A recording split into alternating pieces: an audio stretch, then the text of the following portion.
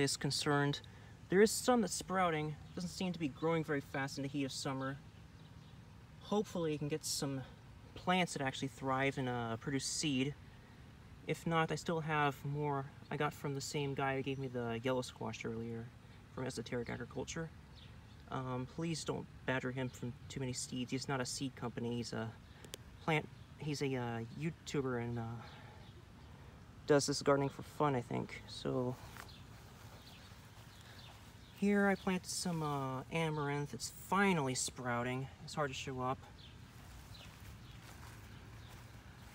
And one thing I was worried about, I planted this mustard here.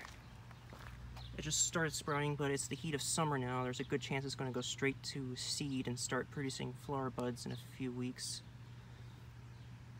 Nevertheless, I can go ahead and eat the flower buds and enjoy as much as I can.